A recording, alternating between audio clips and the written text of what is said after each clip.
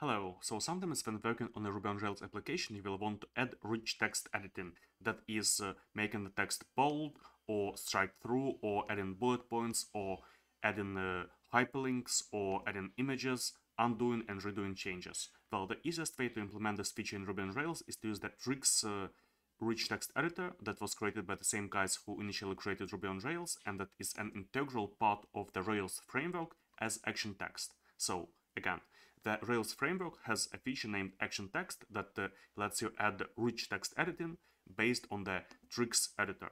And now we are going to see how we can implement this feature in a Ruby on Rails application. But first, here is an application that I have running at the moment. So I have a list of posts. Each post has a title and content. Title is a string and content is text.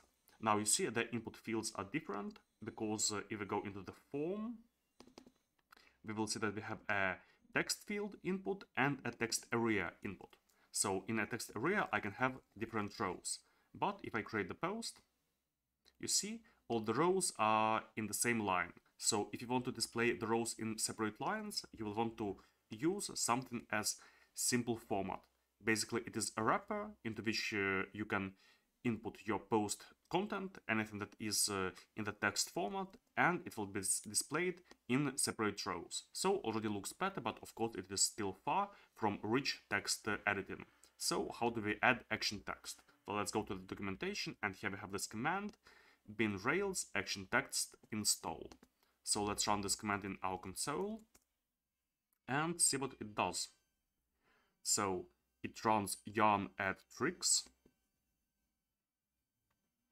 and it modified a few files, created a file action text SCSS, created a view blob HTML ERB, and created two migrations. Let's have a look at the migrations first.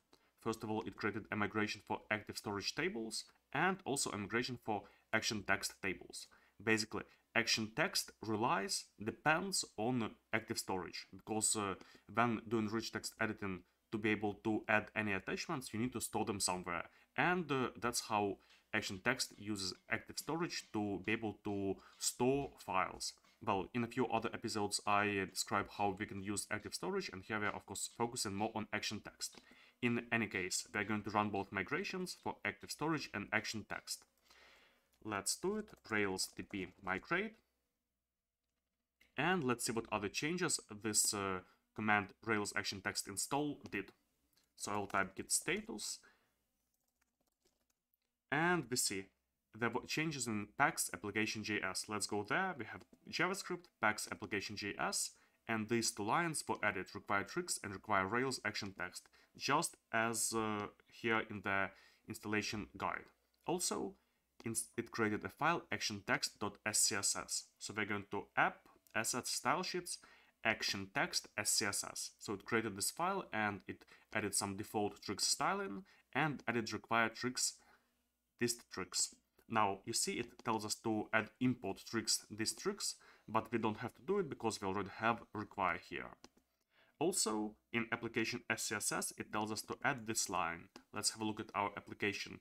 Actually we have application CSS at the moment, and we don't really need to add this line here because we already have required tree, meaning all the files that are inside style sheets are required. Okay, what else did it do? It created a views folder named active storage, and here it created a blobs folder and inside a blob partial. Later on we will see what it is. So now we've installed action text and we want to use it. We want to use it for our posts. At the moment posts have a title and content, and let's say we want to add a post description that would be rich text.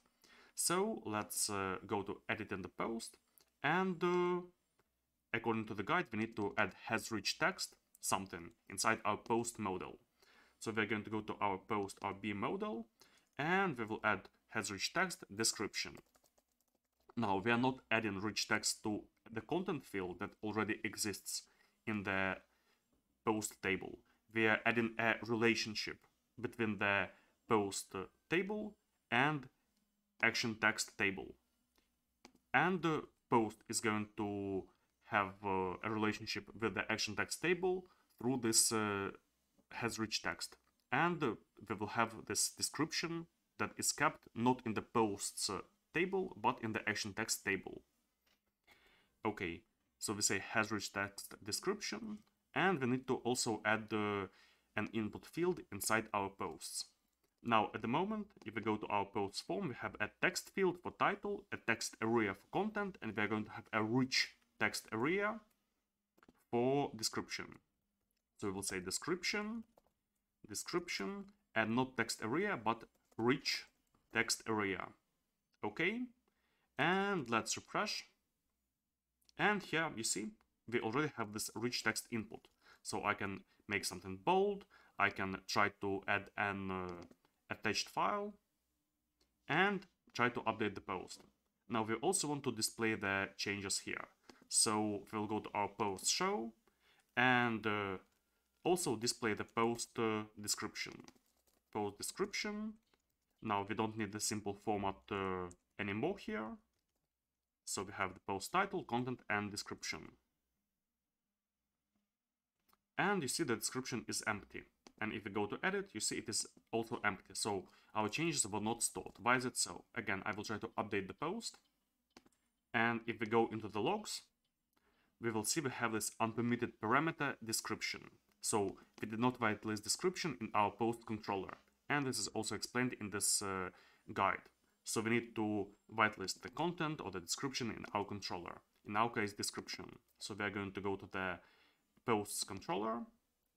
And in post params, we are going to also add description. Okay. Now, once again, I will try to edit the description. I will add some text in different lines. I will add a few bullet points. I will make something bold. I will add an image.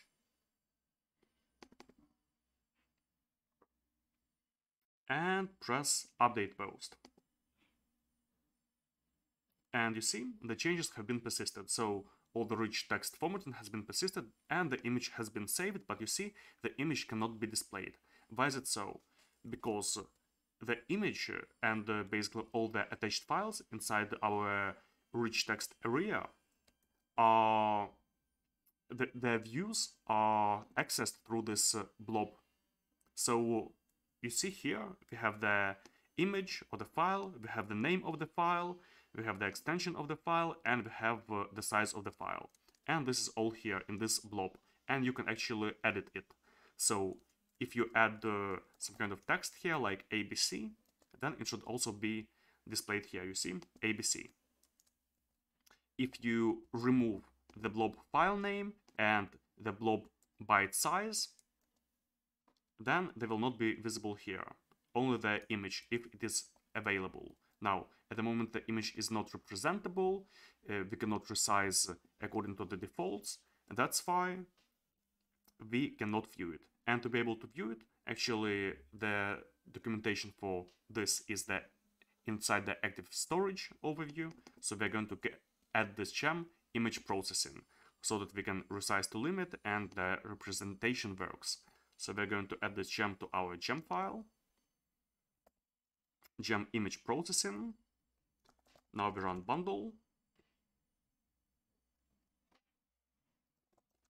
And we will start the server.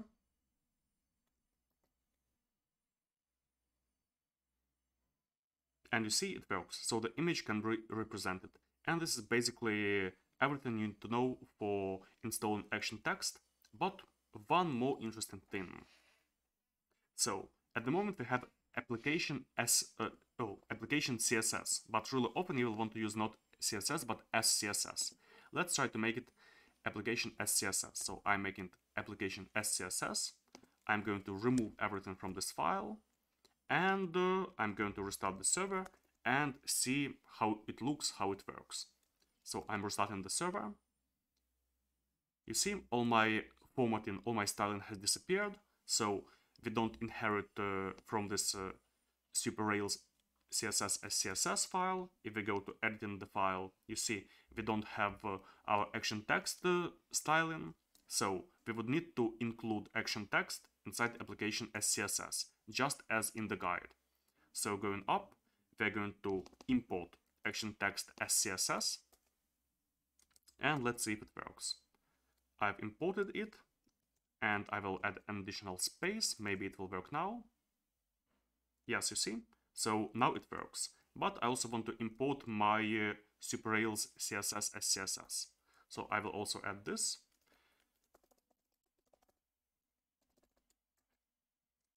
And see if it works. So now my styling works, but the action text styling does not work. If I change their places, let's see if it works. Yes, now it works. So this way you can use application as CSS instead of application CSS. And this is basically it. So thanks for being with me and have a nice day.